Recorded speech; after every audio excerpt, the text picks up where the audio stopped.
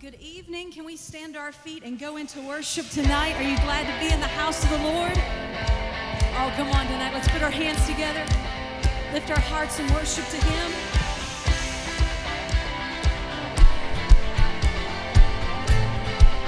Oh, thank you, Lord.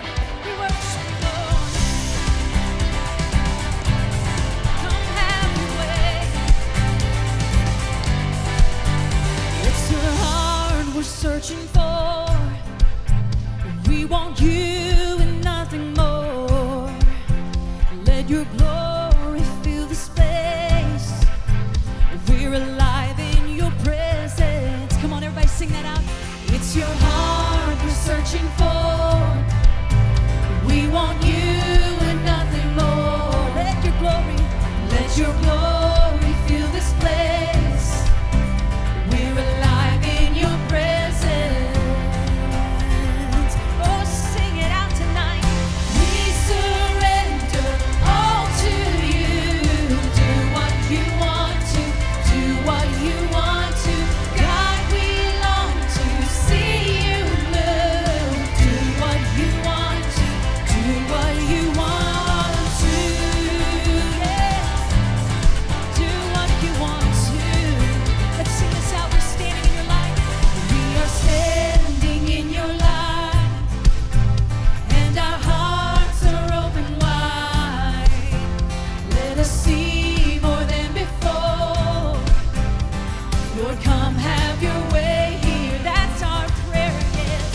We surrender all to you. Do what you want to. Do what you want to. God, we long to see you move. Do what you want to. Do what you want to. Yes. That's our heart's cry tonight, Lord, in this place. Come have your way. Yes. Come on, if that's your heart's cry tonight, let's lift this up and say, all-consuming fire. All-consuming fire, fall on us. Sing it again. All-consuming fire, fall on us. Yes. All-consuming fire, fall on us. Declare it.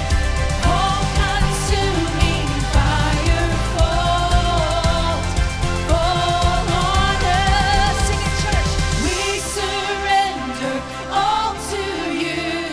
Do what you want to. Do what you want to. God, we long to see you move. Do what you want to. Do what you want to. We surrender all to you. Do what you want to. Do what you want to. God, we long to see you move. Do what you want to. Do what you want to. All-consuming fire, fall on us. All-consuming fire, fall on us. Sing it again, say, all-consuming fire, fall on us. All-consuming fire, fall on us. Come on, celebrate the Lord tonight. Yes. Thank you, Lord. I'm so thankful for the presence of the Lord tonight. I'm thankful for His never failing love, and that He always promises that He will never leave us alone, but He will always come for us every single time. Aren't you thankful for that tonight? Even whenever we didn't deserve it, He still came for us. Let's just lift our worship to Him tonight, our gratitude. Before I spoke a word, you were singing over me. You have been so, so good to me. Before I took a breath, you breathed your life in me. been so, so kind to me. Come on, if you know it, sing it out. Oh, the overwhelming, never-ending, reckless love of God. Oh, it chases me down, fights till I'm found, leaves the 99. I couldn't earn it, I don't deserve it, still you give yourself away. Oh, the overwhelming, never-ending, reckless love of God. Yeah, yeah.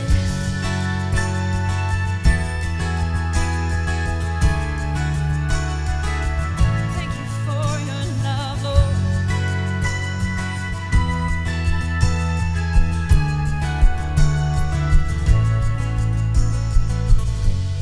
When I was your foe, still your love fought for me. Yes, it did. You have been so, so good to me. Thank you, Lord. When I felt no worth, you paid it all for me. You've been so, so kind to me. Oh, the overwhelming, never-ending, reckless love of God. Oh, it chases me down, fights till I'm found, leaves the 99. I couldn't earn it, I don't deserve it, still you give yourself away. Oh, the overwhelming, never-ending, reckless love of God.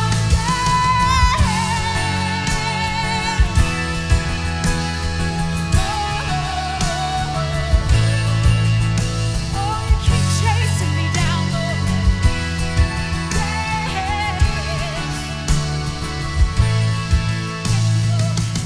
There's no shadow you won't light up, mountain you won't climb up, coming after me. There's no wall you won't kick down, lie you won't tear down, coming after me. Sing that out. There's no shadow you won't light up, mountain you won't climb up, coming after me. There's no wall you won't kick down, lie you won't tear down, coming after me. Sing it out, church. There's no shadow you won't light up, mountain you won't climb up, coming after me. There's no wall you won't kick down, lie you won't tear down, coming after me. Oh, lift it up. There's no shadow you won't light up, mountain you won't climb up, coming after me. There's no wall you won't kick down, lie you won't tear down, coming after me. Oh, the overwhelming, never-ending, reckless love of God. Oh, it chases me down, fights till I'm found, leaves the 99. I couldn't earn it, I don't deserve it, still you give yourself away. Oh, the overwhelming, never-ending, reckless love of God. Yeah. Oh, keep chasing us, Lord. Keep chasing us, Lord. Yeah.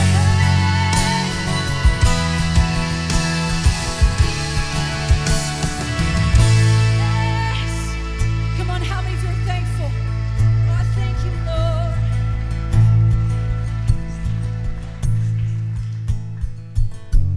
In the Bible, we're told about a woman that had an issue of blood for 12 years. And the Bible says that she came, and of course she's crawling on the ground and can hardly walk. And she comes to Jesus and she says within herself, if I can just touch the border or the hem of his garment, I know I'm going to be made clean. You see, that woman surrendered Because in that day and time, if this woman had an issue of blood and she came into public and she came in around other people, she may even get stoned for that. But here's what she said: I know that I've heard about the love of Jesus, and I believe it in my heart that if I just get to him and have just the bottom of his hem, it's going to be enough for me to have exactly what I need. Sometimes I think we're suspect when we're in the middle of a situation and it's not what we need. It's in that time of between crawling to get to Jesus, and in that time before reaching for that hem, and it's in that time before the blood flow stops and she sees that healing take place, that in that time frame, sometimes I think that we're suspect of God. Does God really even want to do this? Does God really even look and care about what I'm going through? And there's times in our situations that it may even look like it didn't answer correctly. I've been talking to a lady at work who was in a court situation. She laid everything out on the line and knew exactly what she needed God to do and began to pray and ask us to pray for that. She went to the first court hearing and it looked like everything was falling apart, and she came back to me and said, I was believing him. I said, no, let's change that. I am believing him. And she said, but it didn't come out like I wanted. I said, it's not over. Do you have another court date? She said, yes, I've got one more, but look, it's not even going the way I want it. I'm not even getting close to what I know I need to get. I said, then just keep saying, I know God is faithful. I know he loves me enough. And I told her, I said, he's got your back. He loves you too much to let you go through this and come out not ahead. So when she went back to the second court date, the other person's lawyer actually was better for her than her own lawyer. And the other person's lawyer began to say, look, you're not even asking for enough. And I'm sure the other person sitting there was like, wait a minute, you're supposed to be on my side. And God turned the table all the way around for her to the place where when she walked out of there, she had more than what she even asked for when she went in. Because God's a big God and he loves us. And even though God is a big God, he's so personal just with each and every one of us. He knows exactly what you need, and his love is so strong there that if it's not what we're seeing and we know that we want to see, it's not over. And God says that he would even bless us more abundantly than we can even think or imagine within ourselves. She imagined the best case scenario that could be for her and asked for that, and yet came out. She said, I didn't even know I could get more than that. I wasn't even thinking more than that. And I began to tell her that's the love of God that God has for you. He loves you. Don't ever stop in the middle of a situation and think that God doesn't love you enough or that God's not on your side enough. God will turn the other person's lawyer on your side to get you where he wants you to be. It's just a matter of knowing the love of God is so strong that he's going to have your back. He's not going to quit until exactly what he wants for your life is what takes place. He loves us that much.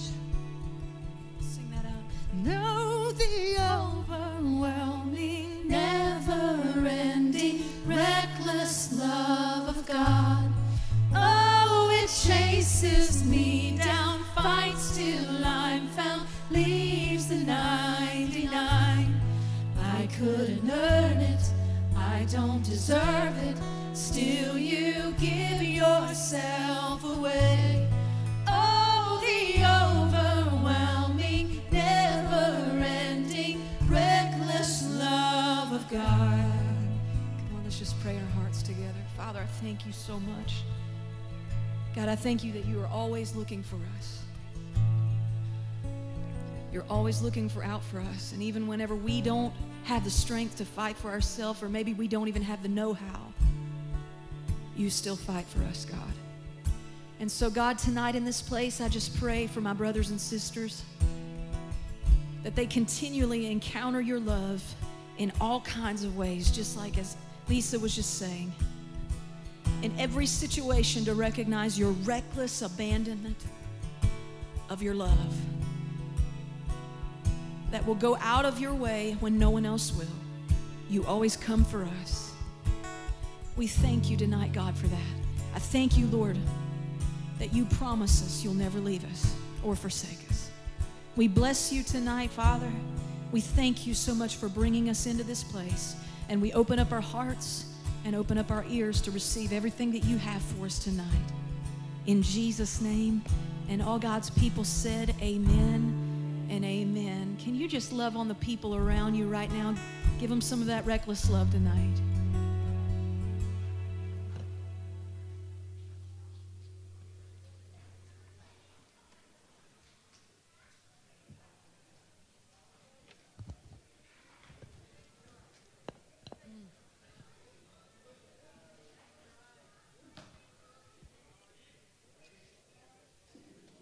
Thankful for reckless love, aren't you? So grateful tonight for him. So grateful for you all. Thankful for what God's doing in this place. I'll encourage you, if you do have a little one, they are going to be dismissed to Kids Club tonight, as well as Expression Student Ministries. If you're a teenager, you're more than welcome to go across into the auxiliary sanctuary to join with student ministry tonight. How many of you all are thankful to be in the house of the Lord this evening? Oh, it's such a good, I'm excited about this season of what God's doing, and it just always feels good to get to come and be together on a Wednesday night here. I'm just thankful for you all. Very quickly, is there anybody that's never been to Expression Church? Can you raise your hand? Maybe this is your first time. Okay. Nice to meet you all. Got Rock. Give him a hand. So glad that you're here this evening. This is Rocky Horner. He's part of our welcome team. We have a large welcome team. If you've been here more than once, welcome to the welcome team. And we're glad that you're here tonight. If you would fill that card out, and at the end of service, if you'll give it back to us at the information table, we'd love the opportunity to get to know you better. And if you've never filled out one of those, it's a great, solid way to get to know, a great way to get to know everybody and keep yourself connected. Oh, I was like, whoa, well, all right then. It's hard. For those of you watching by Facebook, somebody just yelled out, actually Pastor Kevin's wife, Lisa, just yelled out, we have another baby. And we're like, what? No, Amy and DJ just had their baby. And, they're so excited. Oh, so awesome. Congrats. Very excited about that. Love new life. It's exciting. So we're going to grow the church one way or another. That's a good way to grow it. So we're very excited for a healthy delivery, healthy baby boy, correct? Yeah, awesome. So it's wonderful. Tonight, we're so glad that you're here. And we do want to receive our tithe and offering this evening. So if you've come prepared to give, let's go ahead and do that. I want to thank you so much because what God's doing just within our church family is just amazing. The blessings, the miracles, and all the things that we're getting to see. I also want to encourage you as we join in worship. What we do is we create an atmosphere and a culture and a family together. And I believe that finances are another way, because how many of you all know that scripture that talks about wherever your treasure is, that's where your heart is. And so God, I believe, speaks so mightily through our finances. And I'm so thankful that he does.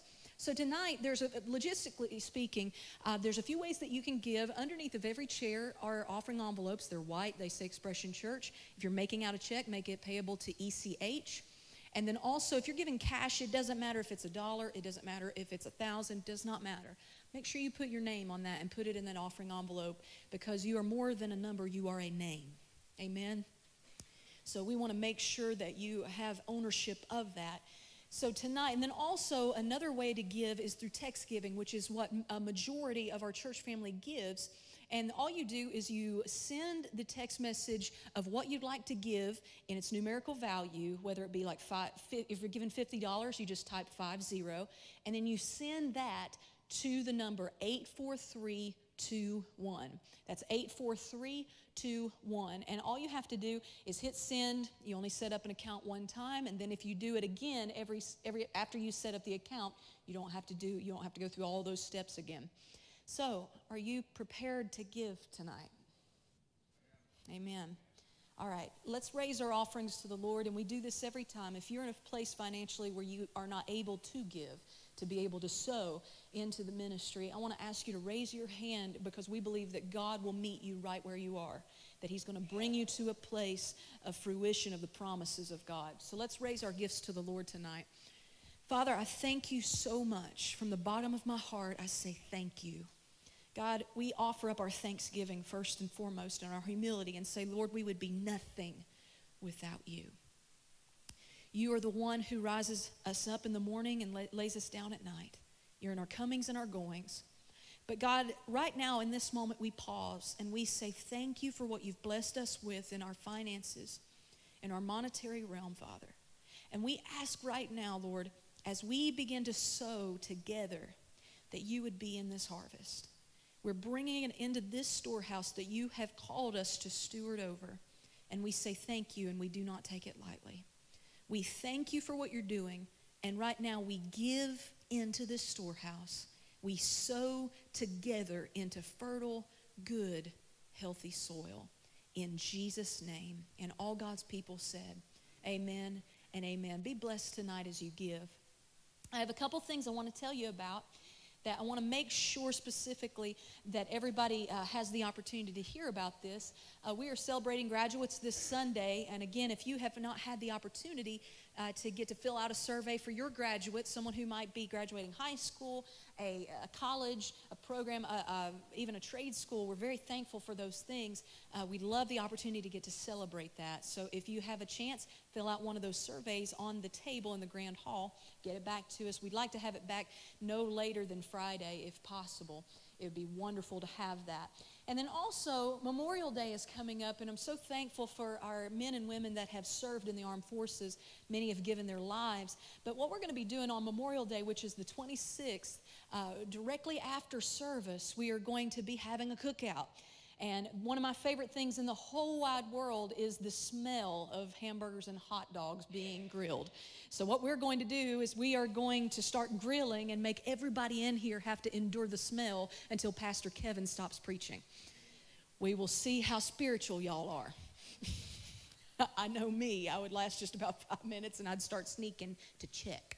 But here's the thing, though. We want to just encourage everybody to come enjoy, and it's going to be kind of an eat and go thing. If you have somewhere to be, it's a great way. Just pick up some things, grab you some hot dog, hamburger, some chips, and a can of Coke, and just enjoy yourself, because it kicks off our summer season. And so we're make sure that you are keeping up on the app, on Facebook, like the church's Facebook page.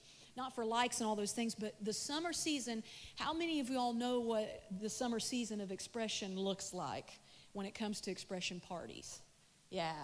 Okay, well, for those of you who have never been to an expression party, you're in for it. It's going to be awesome. So keep up on Facebook, on the app, and then also this little time before Pastor Kevin comes to preach, we're going to try our best to make sure that everybody knows what's going to be happening and when. So we're very, very excited about that and want to make sure everybody stays involved. Are you ready for the word of the Lord tonight? All right, Pastor Kevin. Let's see what we can do here.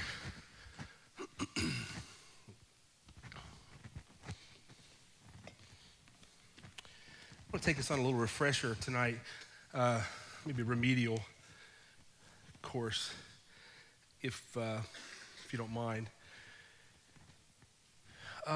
Sometimes when you get in the middle of church and life, and you join church, become a part of church, whatever it might be, sometimes you kind of forget what you're a part of. You know what I mean? And life starts taking down a different course of action. And you kind of have to go back to the Bible to kind of bring back some realities that sometimes we have a tendency to overlook when we just are living life, going to church, doing life. And I'm not talking about just studying, but I'm talking about coming back to the jerking back into the reality of what this thing's really all about, okay? So tonight, I want to talk just briefly about the kingdom of God. And it seems like a foreign concept to us because we live in a democracy with a republic, where we vote on everything. But I really want to help us to understand something, because you can get saved, you can become a part of a church, be in ministry, and know God, but not understand kingdom, the aspect of kingdom, and miss the totality of what you're a part of.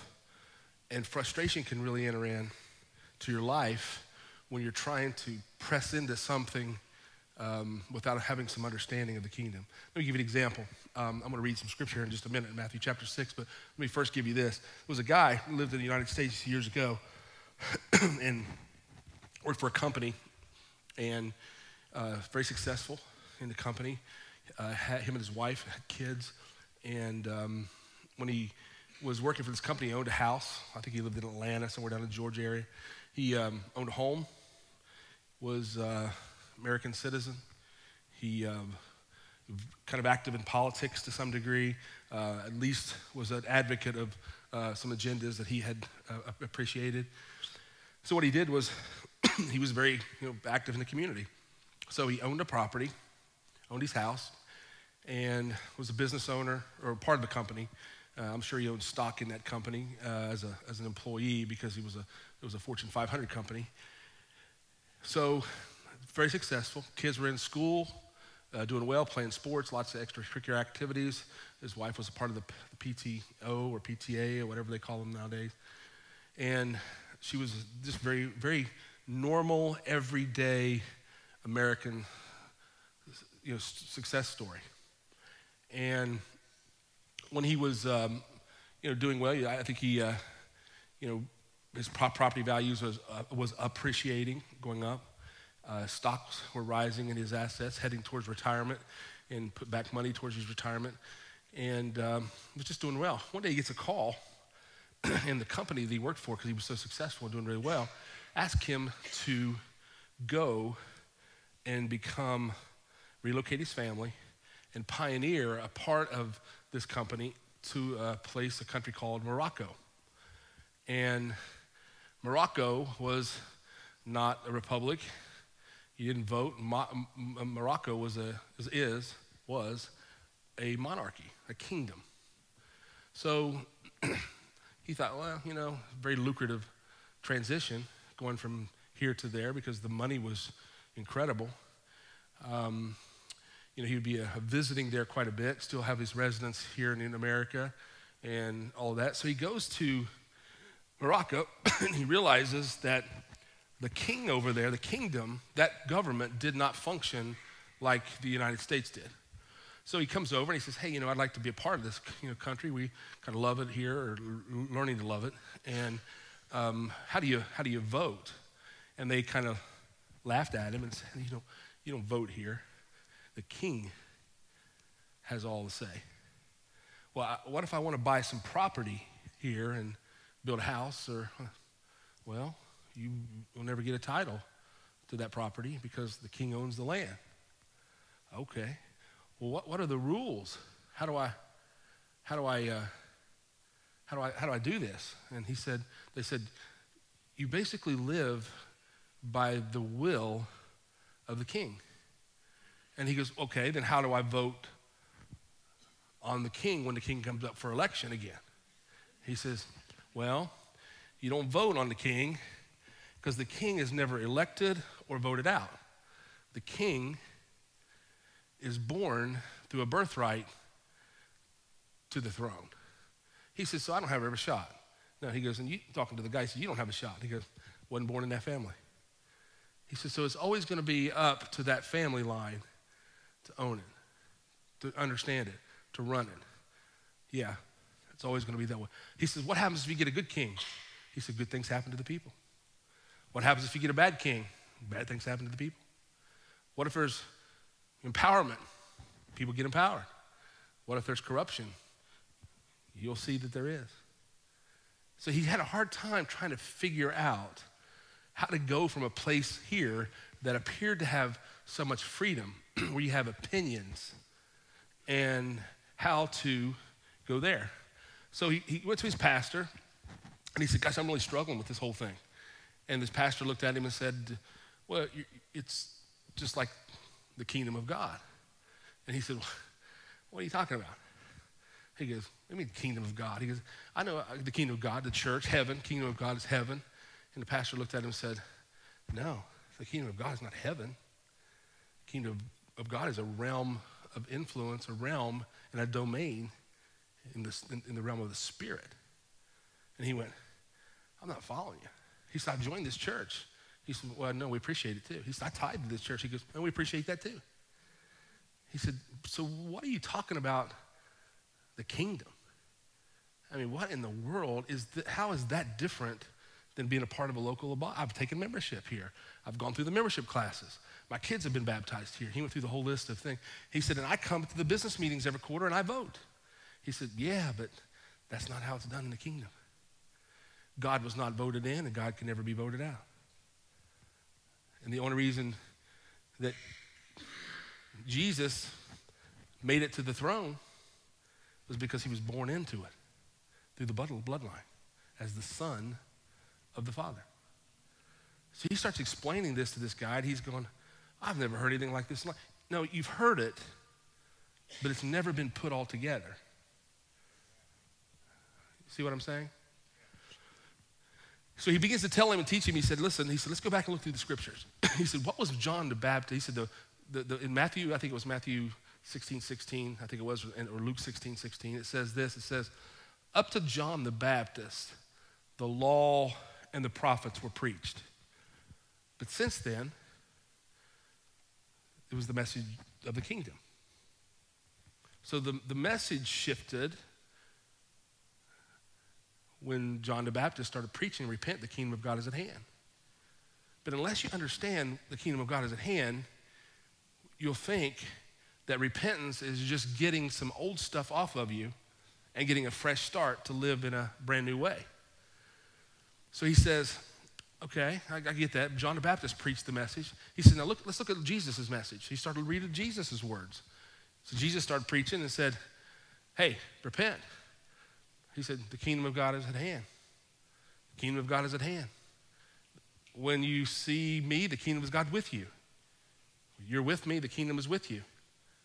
And he started preaching about this kingdom, and all through Jesus' words was the kingdom. So they started comparing how much Jesus preached the cross versus the kingdom.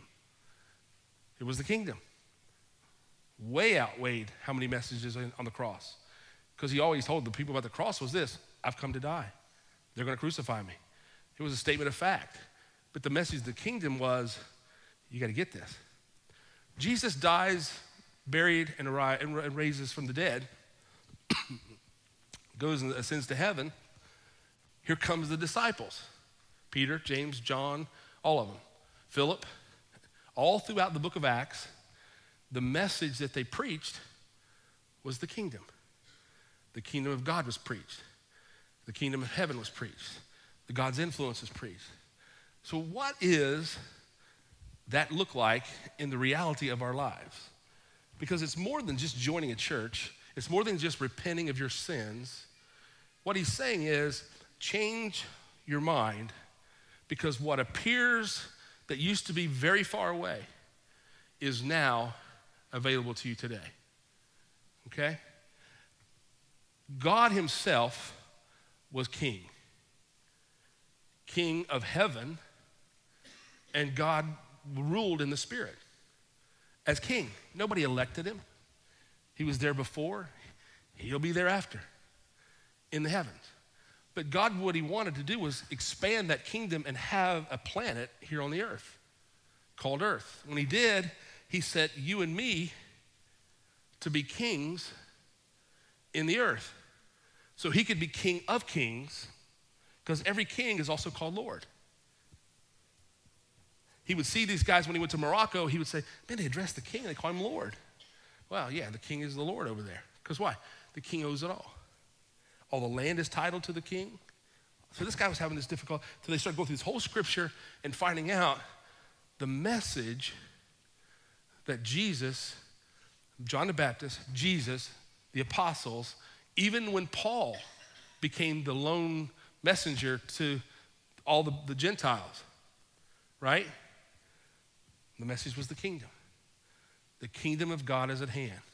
The kingdom of God is at hand. But if we don't have a frame of reference or ever living in a kingdom, it's difficult for us as American citizens to really understand what Jesus is trying to say, okay? It's foreign to us. Every kingdom has, there's several things, but I'm gonna give you 6.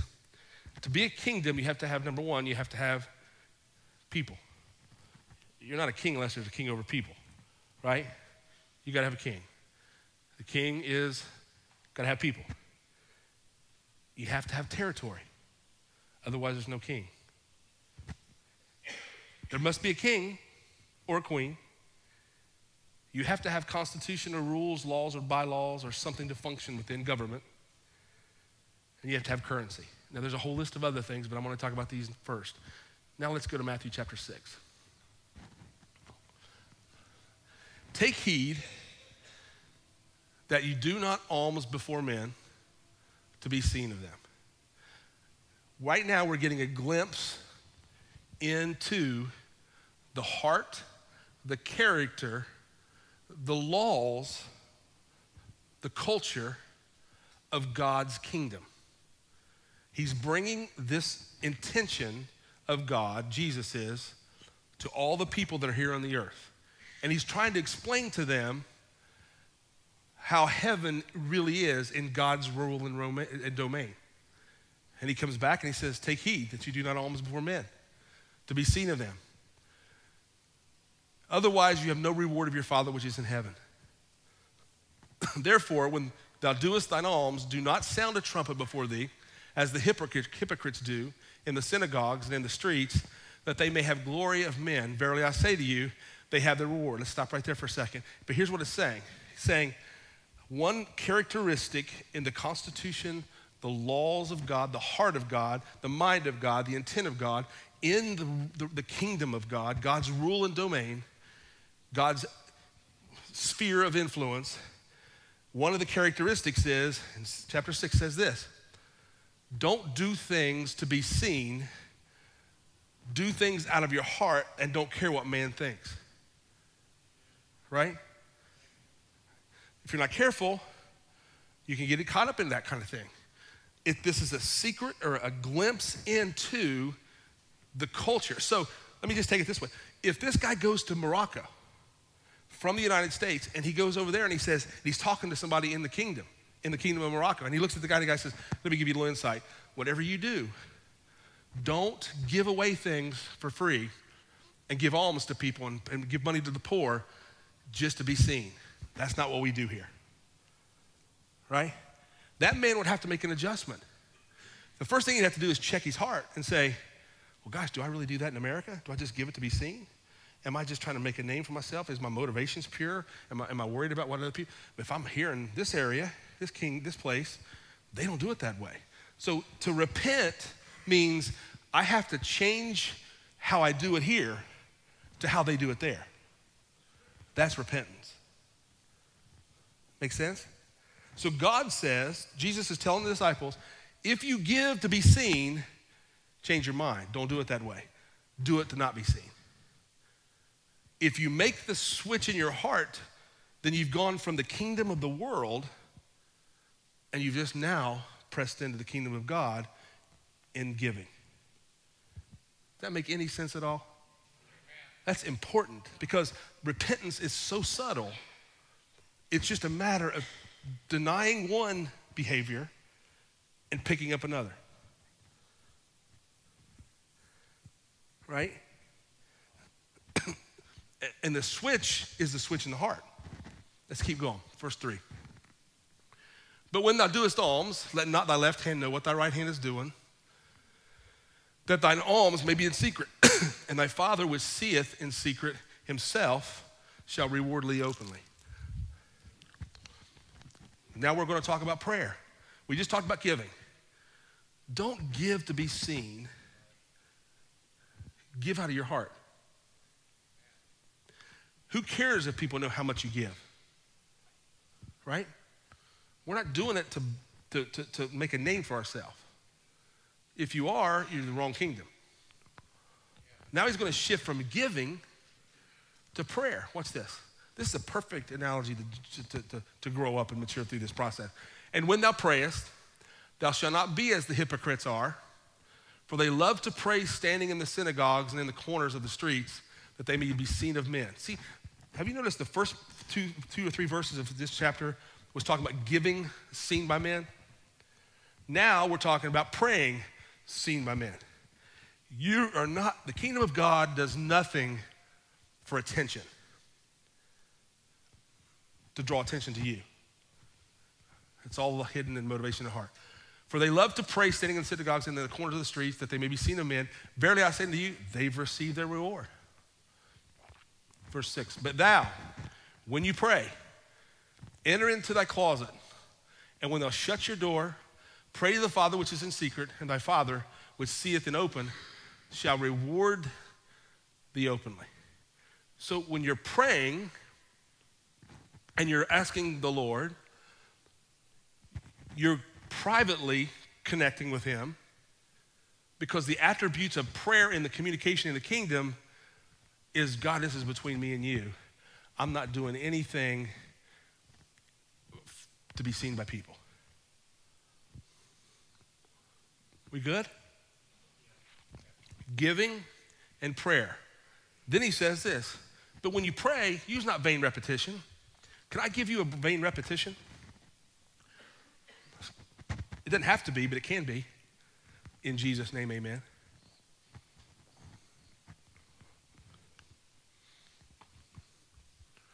In Jesus' name, amen.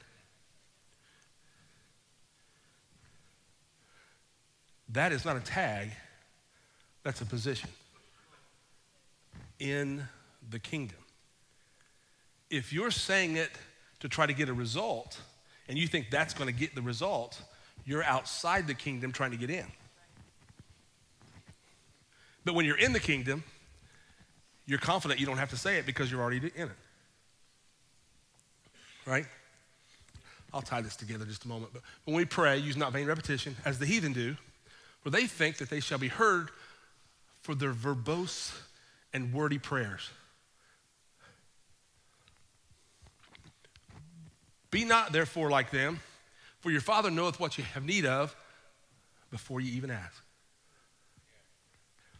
After this manner pray ye. Here we go. Our Father, which means you're not alone. You are in a family, right? You're a part and connected to the family of the God. So if you're saying our Father, and we know God is the King of all kings and the Lord of all lords, he's letting you in. When you're in the kingdom and you make the mind shift to the kingdom, the king now is your Father. You're not approaching him as King of kings and Lord of lords. You're approaching him as your Father, which is the King of kings and the Lord of lords. There's a difference. I had a guy tell me one time, he said, man, his dad had passed away and he was in a mess financially and he needed a couple $100,000 just to get himself out of the business situation he was in. It was a mess. And he came to me and he said, God, I need prayer, man. It was just eating him alive. It was a real dire situation. So we were praying, right? And he looked at me and he said, man, if my father was still alive, I wouldn't have any problems. Man, he'd jump in and help me. And I said, oh, let me show you a scripture. If your earthly father, being wicked, desires to give you good gifts, how much more does your heavenly Father? The question is, have you made the shift from church, that he's Lord of Lords and King of Kings only, into the kingdom, which means he's your Father? Do you see him as your Father, or is that a title that he has to carry as reverence?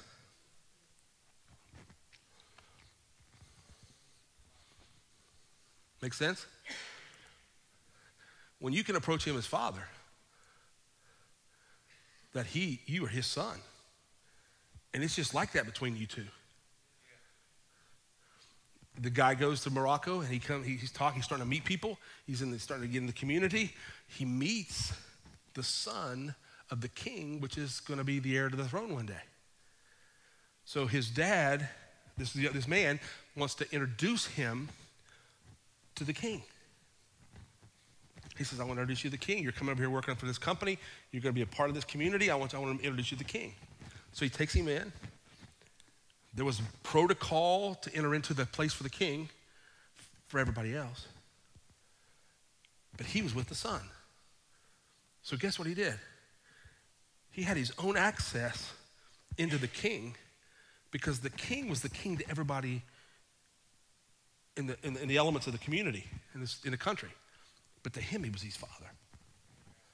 So he walked in as he was supposed to be there. And it didn't matter what kind of business was on the king's agenda that day. When the son walked into his father, there was immediate attention. And he brought the young man in, and he said, here, I want to introduce you to my father. He's the king of this country. And he got immediate access to the king because of the son. That'll preach. Right? And once you realize Jesus is the first son, or the only begotten son, but you're brought in as a son, adopted a son with Jesus, you now have access to the king as your father. But as long as you still see yourself as an alien and a foreigner, so the shift isn't for the government to change, it's for you to repent. See it different. And when you start seeing it different, you start acting different. And when you go to the Father, it won't be as, God, I'm real suspect that you're willing to do this for me. You're gonna see it. Watch this as we go through this. I'm real suspect, God, if you're gonna do, I'm not sure if it's your will to do this or not. When you know the Father, and you know how good your dad, just like the guy said, and if my dad was still alive, he would have given me this money and got this off my back. And I said, then, do you think your father's holding out on you to teach you a lesson? You're suspect of him because you can't see him. And you're not sure. And you're also knowing you created the mess and you're afraid he won't bail you out of the mess to teach you a lesson.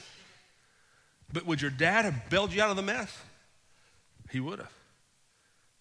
Right. And it wasn't your first mess, was it? No, it wasn't my first mess. Guess what? He still bailed you out, right? Why? Because you're his son. I'm preaching better than you're listening. I can promise you this is good stuff. This is life-changing. This is what it's all about. Everything else fits inside of it. We try to make the kingdom fit inside of what everything else we do. But even your worship, I can't go on further. I'll get on some rabbit trails. After this manner, therefore pray, our Father, you're part of a family. He's your Father, their Father, our Father, and the King is your Father, which where? Is in the spirit realm, in the heavenly domain, the unseen. Our Father, which is in the unseen. My Father is in the unseen. Your Father is in the unseen, right? And your name is hallowed. It's separate. It's holy. It's set apart. It's sanctified. There's none other like it. See, the king of Morocco, which I don't know his name, but the king who was in Morocco, when the guy walked in, there's only one, that name was tied to that king. And when people said the guy's name out there, people knew that was the king. Your Father's name is hallowed. It's holy, separate, set apart, none other, none like it. Other. Jehovah. Go ahead, next verse. Your kingdom, look at this. Thy kingdom come. What? Your Father, which is in the unseen, our Father, we're in this together, is in the unseen. Your kingdom, your domain, your realm of influence, your constitution, your thoughts, your will, your intentions, what you want to see happen, let it come. Your will be done in earth. This is the earth. Yes, we want to see it out here in the earth, but we got to see it here in the earth. Let it be done in here as it is in the unseen. As it is in a realm that I can't see, let it be done here that I can see. Let the unseen and the seen come together. Let there be no separation. Let there be no distinction between the two. Let them be seamless. So if healing is in the unseen, oh God, let healing be seen here. If prosperity is seen here, let it be seen here. Right? Right? We want to see those things. That's mostly how we pray. Go to the next verse. Give us our daily bread. I'm just going to skip some of this. And forgive us our debts as we forgive our debtors. Oh, this is going to speak for itself. And lead us not into temptation. Do you know you can pray that God leads you not into a place that you have to have forgiveness all the time? Lead me not into temptation. Deliver me, and not just us, but deliver me, not just me, but us, from evil. For yours is the kingdom. It's his kingdom. Not our kingdom, it's his kingdom. And the power and the glory forever, amen. Here we go. He's given us another insight, as he did on giving, as he did in prayer. Now we're going to talk about another little insight into God's thinking process and his domain. For if you forgive men their trespasses, your heavenly Father will also forgive you. Now I want to stop for this second. That is not a condition that God's going to withhold forgiveness, right? It's not a matter of God going, oh, they're not forgiving, so I'm going to hold forgiveness back. No, it's a way of life, right? God is not holding it going, you've almost got it out of you, but there's still some in there. Yeah, it was 90%. We're moving ourselves down. A little bit more, I'm going to release it. It's not like us holding a piece of candy and your kid holding it going, can I have it? And they're pulling out of your hand, you're going, not yet, not yet. No. It's a way of life. It is a part of thinking. I have been so forgiven, I can't hold anything against you. Right? For if you forgive men your trespasses, your heavenly Father will also forgive you. Next verse says, but if you forgive them not, neither will your Father forgive you your trespasses. He's not holding it. It's not a condition. It's a way of life. That's important for you to know. It's not like God's going to go, okay, now you met the qualifications. That's not how it works. Next verse. Moreover, when you fast, we're going into another part here. We've talked about giving. We've talked about prayer. This is only one chapter, Matthew 6. We've talked about giving. Don't be seen of men. Prayer, go into your closet. It's not about vain repetition and lots of words. It's from the heart. It's communication from the heart. Now we talked about forgiveness. Now we're going to talk about fasting. Moreover, if you fast, be not as the hypocrites of sad countenance do, for they disfigure their faces, that they may appear unto men to fast. Verily I say unto you, they have their reward. You don't do things for attention. It is not God's way. That's why Jesus came lowly. He could have come in riding on a horse. We were looking for him on a horse. He didn't come that way. He came lowly through a manger, right? Why did he do that? Because humility never points to you. Be thou, when thou fastest, anoint thy head and wash thy face, but thou, that thou appear not unto men to fast, but unto thy Father which is in secret, and thy Father which seeth in secret shall reward thee openly. Lay not up for yourself treasures upon earth, where moth and rust do corrupt, and where thieves break through and steal.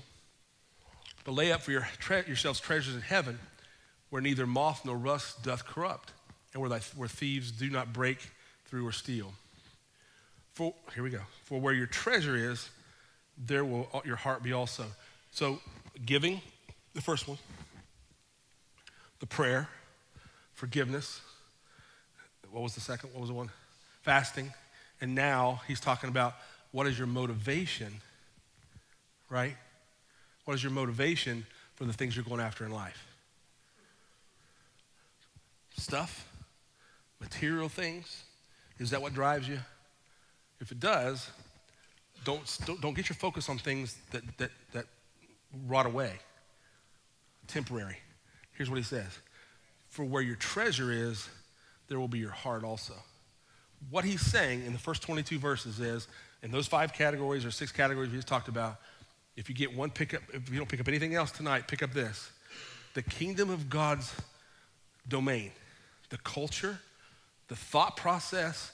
If you were to pick yourself up right here from Huntington, West Virginia, and relocate to God's kingdom physically, the first thing you're going to have to recognize is You don't do anything to be seen.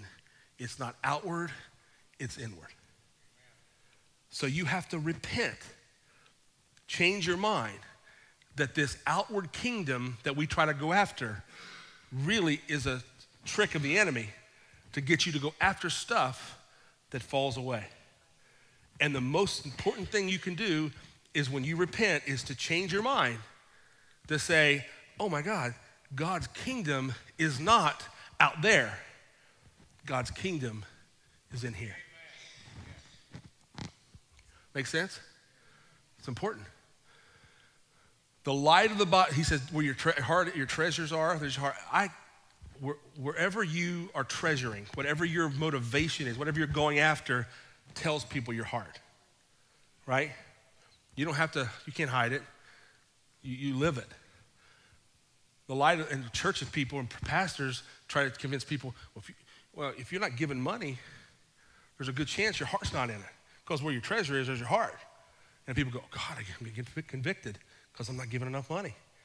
Well, because my heart must be bad because I can't write a big enough check. That has nothing to do with it. That has everything to do with here. Big or small, it's here. The light of the body is the eye. If therefore thine eye be single, I could spend an hour on this. Thy whole body shall be full of light. I'm not going to go there. But if thine eye be evil, thy whole body shall be full of darkness.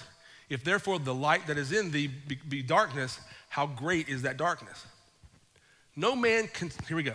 No man can serve two masters, for either he will hate one and love the other, or else he will hold to the one and despise the other. You cannot serve God and mammon. Here's what he's saying. You cannot live both ways.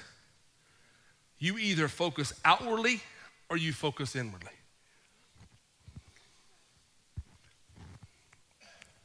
Your drive comes from external or your drive comes from internal.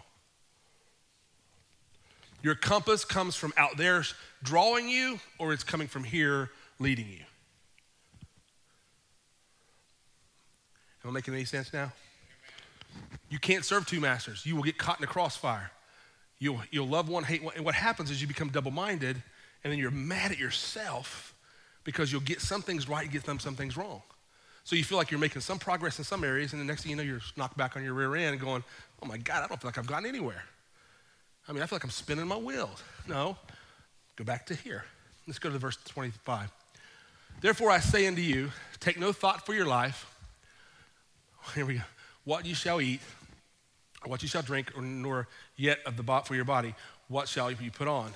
Is not the life more than meat, and the body more than raiment? Behold the fowls of the air, for they sow not, neither do they reap, nor gather into barns, yet your heavenly Father feeds them anyway. Are they not much better? Are you not much better than them? Which of you, by taking thought, can add 1 cubit unto your stature? And why take you thought for raiment? Consider the lilies of the field and how they grow. They toil not, neither they spin. And yet I say unto you that even Solomon in all his glory was not arrayed like one of these. Wherefore, if God so clothed the grass of the field, which today is, and tomorrow is cast into the oven, shall he not much more clothe you, O ye of little faith? Therefore, don't take any thought, saying, what shall we eat? Or what shall we drink? Wherewith shall we be clothed? For all these things did the world seek. For your heavenly Father knoweth that you need these things. But seek ye first the kingdom of God and his righteousness, and all those last 3 scriptures will be added into your life.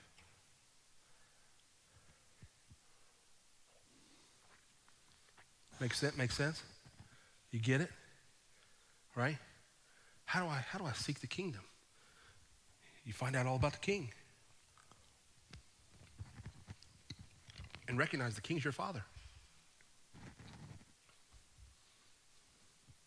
Understand the constitution of the kingdom. See, when I first got saved, really transformed. I had a conversion.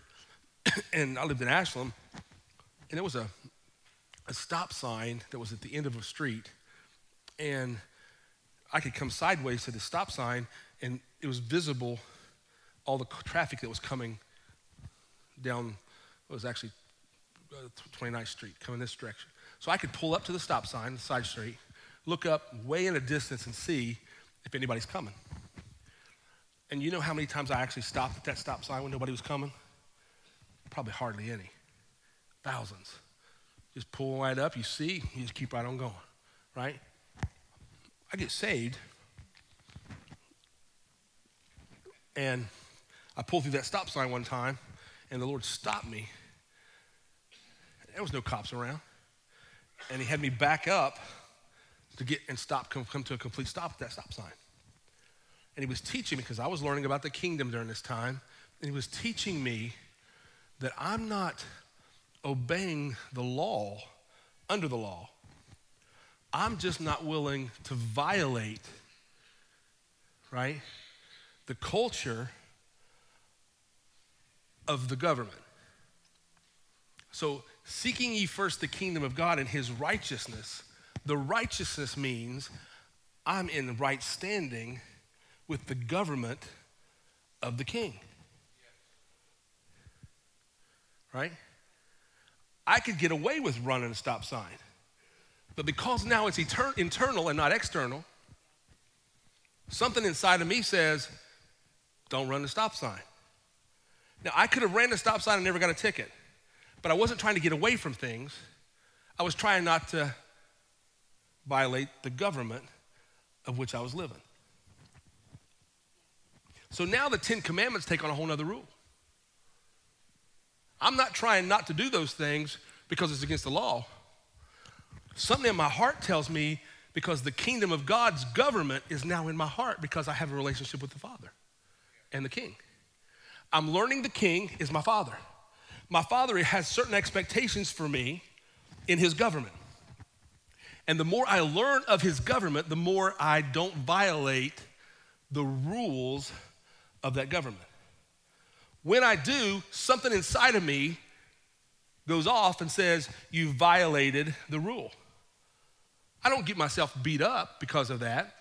I repent and say, I got that.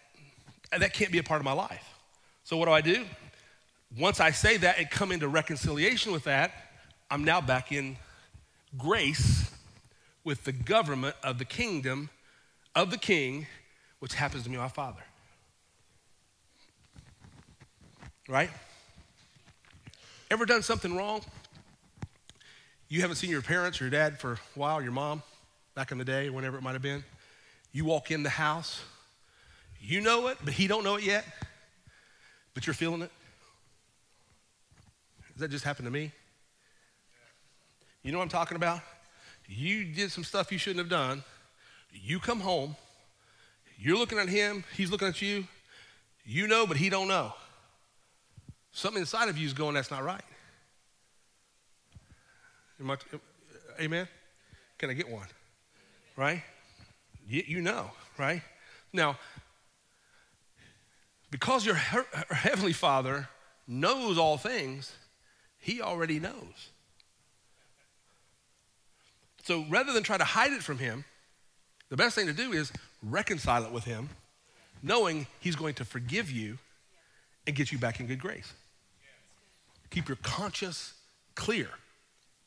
Don't violate that. And the more you don't violate that, the more you stay in grace with the government of your Father. Right? The guy has a relationship now with the son of the king. He goes out and he does some things against the rules. He didn't know, it was ignorance. He does some things in Morocco against the rules. All right? He's going to get in trouble for that. You know who he called? He calls the son. He called the son, and the son said, what'd you do? He says, man, I didn't know. And he tells him everything he's done. You know what the son did?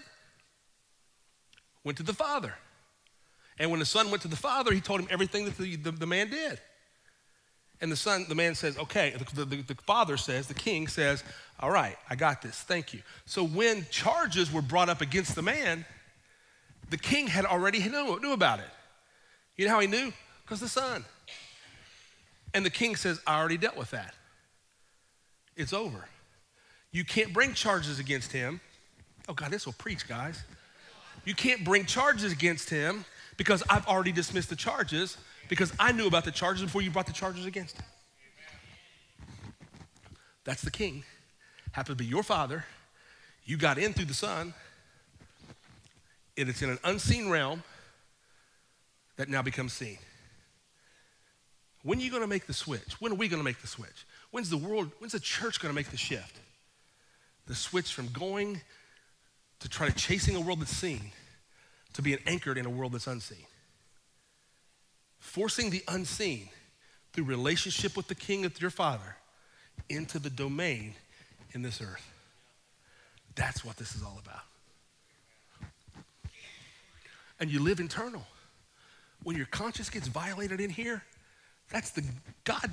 Jesus even said this, when you see me, the kingdom's with you. But when I go away, the kingdom's going to be in you. So the government, that's why Jesus said this. He said, or God said it, he said, you know, I wrote the laws on the tables with man's hands, with Moses, by the finger of God. He said, but there'll be a time come, they won't be coming on tablets of stone. I'm going to put them in your heart. So the government, the rules of God went from tables on stones to tables of your heart. So when a person comes in the kingdom, what I mean by into the kingdom, you are born into the kingdom. Remember, you can't come into the kingdom any other way. You have to be born. So you enter into the kingdom or born into the kingdom by your birthright. So that you're never going to make the shift from trying to live a Christian life unless you go from God being king only to your father, the king. Amen. That has to be a paramount shift in your mind. Repent. You're the son of the king. Repent. You're the son of the king. Repent. Change your mind. Quit thinking you're a peon. You're a son of the king. And when you go to him, you go boldly. And you seek first his kingdom, the unseen realm of life that we've just got all through the scripture here, through the first 20-some verses, where 5 or 6 glimpses into the heart of the kingdom. And if you're not operating that fashion, repent, change your mind, and shift over here. If you're doing things for outward appearance, shift to do it for here, internal. If you're focused on all the things you need and need and need, don't be like the Gentiles. Your father knows you needed those things. Seek first the unseen realm and the government of God that's in your heart. Seek first to not violate your conscience. That's the kingdom of God.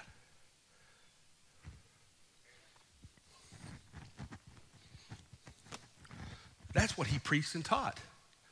That's what got crowds going, I can't imagine what he's saying. This makes no sense.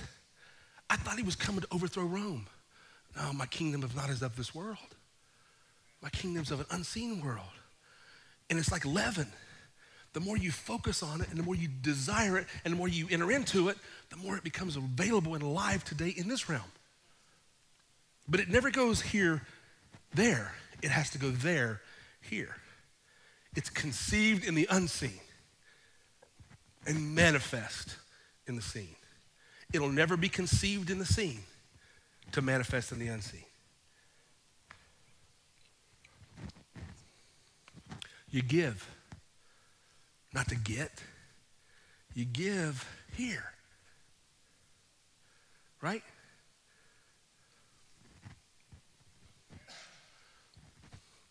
I'm not praying to be heard or seen. I'm here. What violates your conscience is breaking the law of government in the kingdom. Repent. And if you really knew the Father and he's not the king, he becomes your father and not just the king, you won't break the Father's heart. That's when you're really moving in and delving into the relationship with the Father. So Jesus comes to a bunch of people that lived in the United States, and he tells them all, I'm taking you to Morocco. And you have no frame of reference of this. And you're going to have to learn to live in a realm where the king owns the land, the king has his own way of thinking, but I'm going to introduce you to his son that's going to lead and guide you and take you all the way to the throne. And because you know the son, you'll know the Father. And when in fact, you're going to get so close to the son, he's going to make you a part of the family. They're going to adopt you into the family. So the next time you come in to the house, after being adopted, you don't have to go in, oh gosh, you don't have to go in and say, I'm here in the son's name. In Jesus' name, amen. Because why? I came through the door with the son. Now I'm one of the sons. Because of the relationship I have with your son, your only begotten one, I have access to you too. So I'm here in my own name because he let me come in my own name. So after I come in, I'm not going, I'm here because of Jesus. To the Father. You know what the Father would say to you? The King would say to you, I already know that. You don't have to tell me that every time you come. Oh my gosh. But you'll feel that when you come in asking for stuff that's of the world. But don't ask of all that stuff. He knows you have need of all that.